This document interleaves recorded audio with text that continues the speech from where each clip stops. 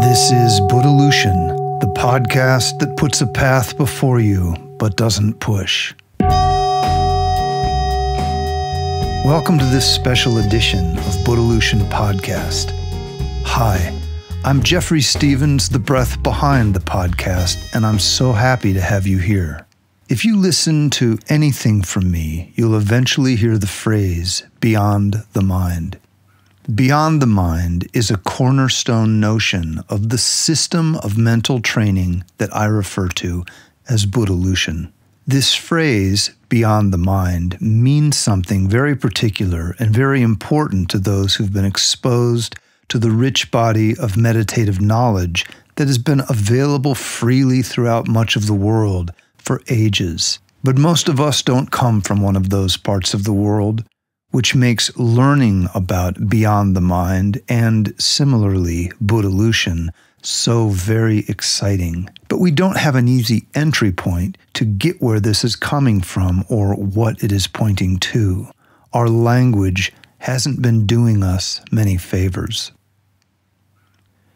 Beyond the mind is a new concept to most of us at first, but I hope that's not a reason to doubt it or to stop listening. Beyond the mind is a real thing, a very real thing. Beyond the mind is a translation of a Tibetan phrase, Sem Le Depa.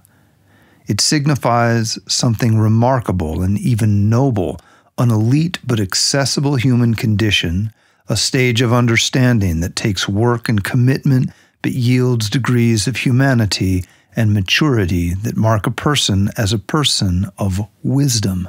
I first encountered this notion of beyond the mind in the mid-1990s when I was a graduate student in Indo-Tibetan Buddhism, dating back more than 2,000 years. I found this area to be extremely challenging and rewarding, and I was surrounded by experts, which included Tibetans who were visiting teachers in American universities. It was obvious to me that many people took these teachings very seriously as a foundation of understanding reality, and many of these same people were very impressive people to me. They're people who seemed to have understood something that allowed them to just be, to be both relaxed and gentle, but also very intelligent and very involved in the world around them. Beyond the mind was a cornerstone of their approach to life. I didn't spend much time arguing with these ideas. I just tried my best to understand them. Over the years, I tried to share with friends and family and acquaintances what I was studying, or sometimes I'd be asked questions about what Buddhists actually believe. It's not an easy question to answer in the context of a dinner conversation, but I would give it my best. And that's when I encountered for the first time a style of dismissing ideas that are too challenging. Many people just rolled their eyes at the philosophical ideas they'd asked me to explain to them. Back then, I was surprised by this, but these days, I'm actually more surprised when someone seems genuinely interested. And I imagine by listening to this podcast, you are telling me that you are genuinely interested. So let's get going. Beyond the mind. What could this possibly mean? To many of us, this phrase means nothing. It seems purposefully vague or elusive, as if it's asking just a little too much. Beyond the mind? Really? What kind of foolishness could that be? But that's the problem. It isn't foolishness. Or it's our foolishness. Beyond the mind is a phrase that points to a domain of human expression, which we also don't have a word for. But in our attempts to translate the riches of these cultures into our language, we seem to have settled on the word wisdom. Beyond the mind is the realm of human wisdom. So beyond the mind isn't a made-up notion. It's not speculation. It's not theory. It's a body of human capacity. It's a body of human knowledge. And it's natural within us. It's like gravity. It applies to everything, all the time, in all conditions. Or it's like our heart. It's a critical component of us, even if we've never actually seen it. Beyond the mind and the realm of wisdom is subtle, but it's not so subtle that we need special instruments to see it. We just need to venture toward it using a well-known pathway that works today just as it worked 2,000 years ago. Just like gravity worked, just like hearts beating in our bodies worked. Beyond the mind, wisdom is very much part of who we are. And in all seriousness, it's the most important part of who we are. The more we understand it, the more we approach the time-honored, endlessly repeated epiphany that it is actually what we are. But we only arrive at that through direct experience. Thinking about it is not the same order as direct experience. And for that, we have to engage a process of retraining components of our nervous system. It can be done.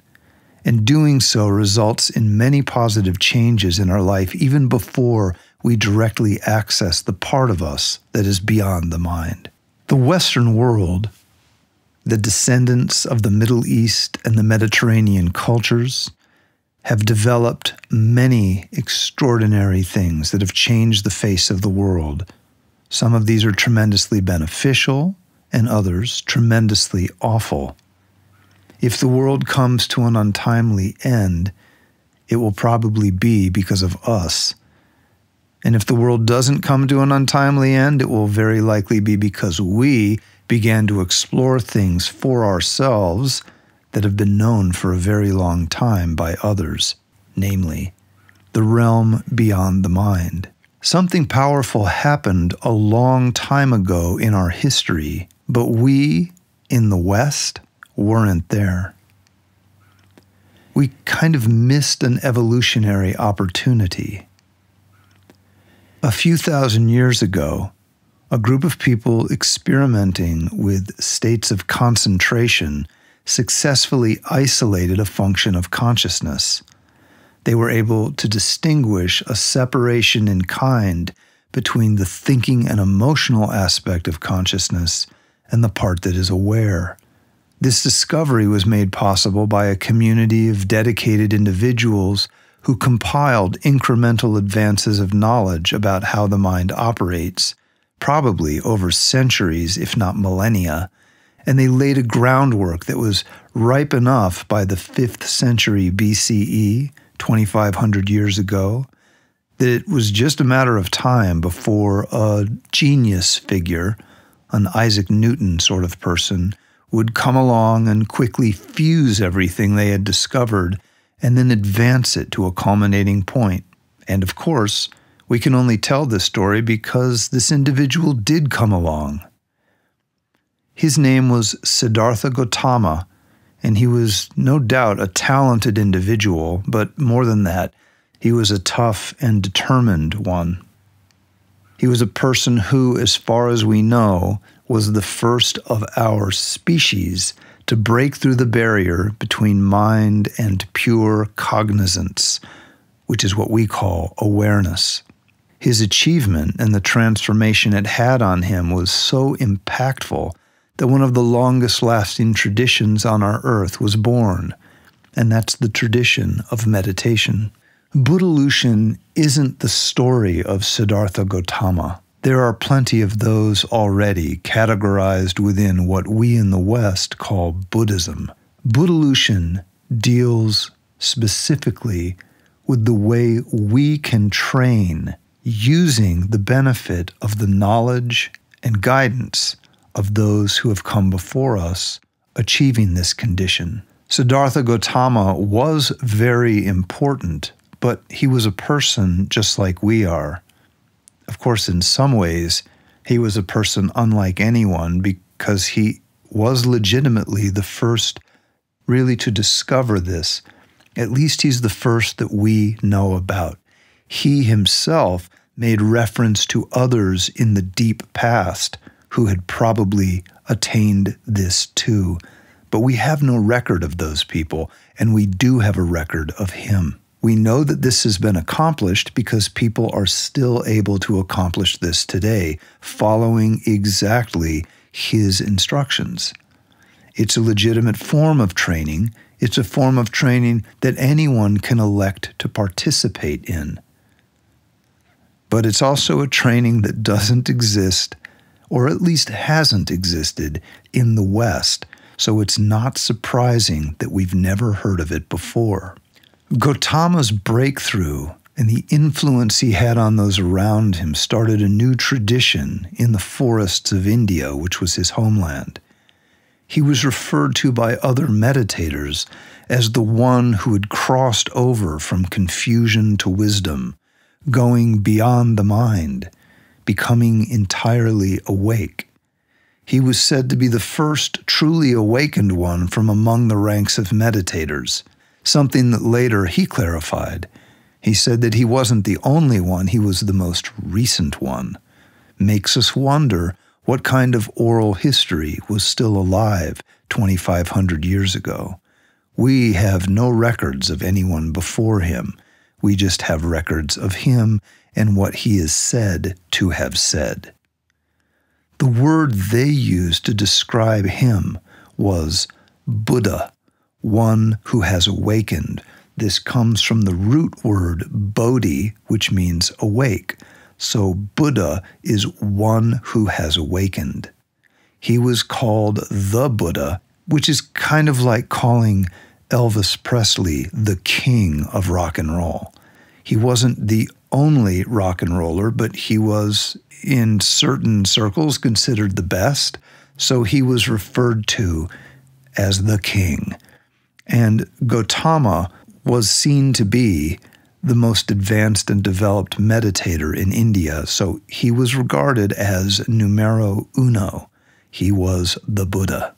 In his wake, a tradition continued based on meditation that incorporated both the earlier systems of meditation that Gautama had mastered and then the innovations that he added to it.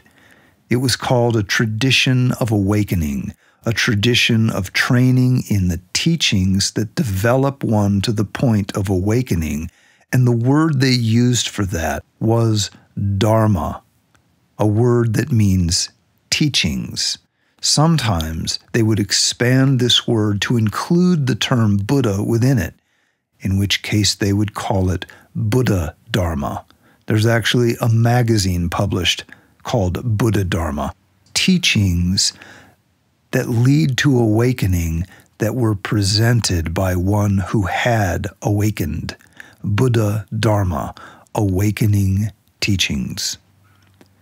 This group of meditators stayed in the forests of India for centuries and began to wander north and south and east and west, and wherever they roamed, they made available these teachings and training systems of awakening, and they became like a centralist tribe, a group that wasn't joined by blood or geography, but by an interest in this path to awakening.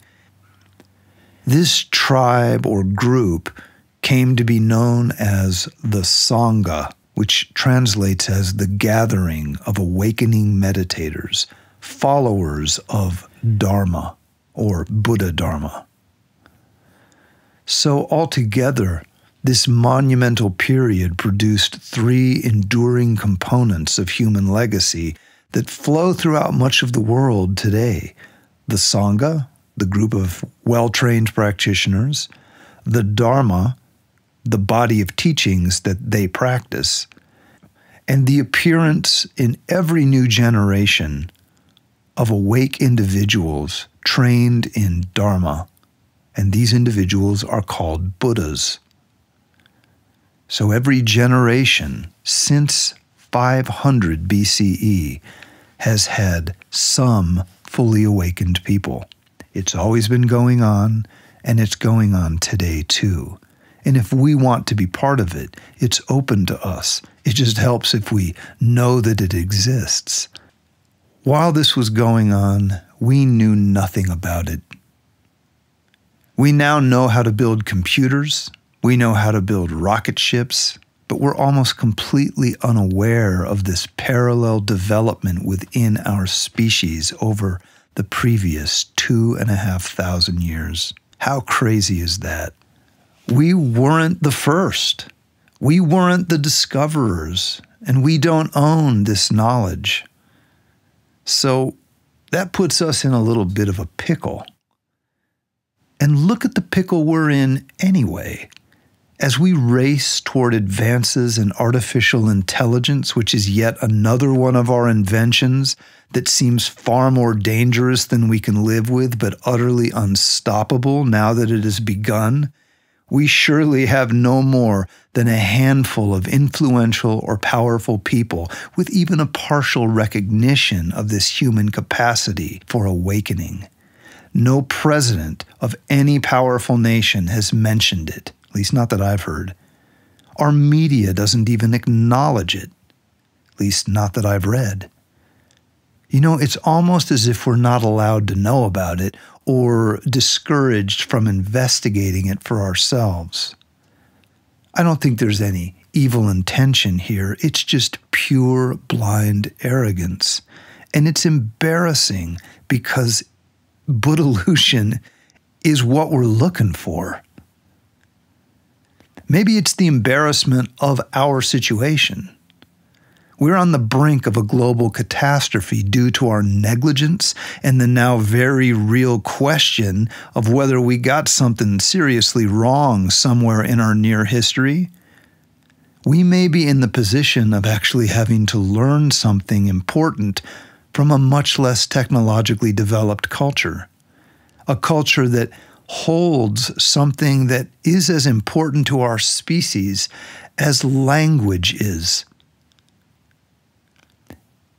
Something immeasurably more important than bombs or smartphones or unspendable billions, none of which have any track record of creating long-term human welfare. Buddhalution is a journey that is open to us. We may be members of a desperate society that seems intent to go down with its own ship and take everyone with it, but we're not just a society. We're also individuals. And Buddhalution is an individual journey for everyone who goes on it. It's ancient, it's well-known, it's safe, it's certain, and most importantly by far, it's finally available to people in the West. In the 2,500 years of its existence, it was completely unknown for about 2,400 of those. That all changed about 70 to 100 years ago, and now, at the 11th hour, here it is. You know, we did not set this ship on fire, and it's not our duty to go down with it. Even now, when so many hopes have pulled away from us, this journey is still available if we're ready to embrace a transformative adventure and perhaps, just perhaps, change the world in the process.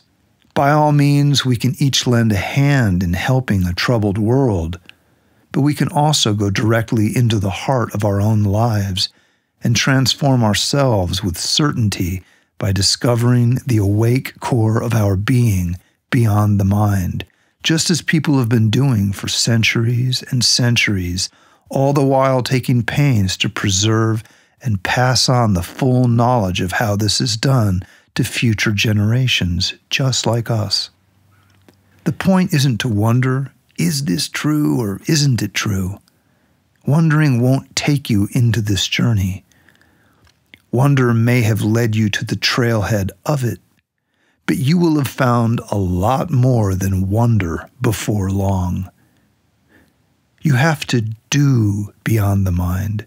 You have to do the things people have always had to do to enter beyond the mind. Seeing is believing, So you got to hit the trail and go see for yourself. In other words, there is stuff for us to do. So let's get doing. Thank you so much for listening to this special edition of Buddhalution podcast for the YouTube audience of my channel, Jeffrey the Meditator. Future editions of the Buddhalution podcast will be announced in future videos. Thank you so much for tuning in to this special edition of Buddhalution podcast.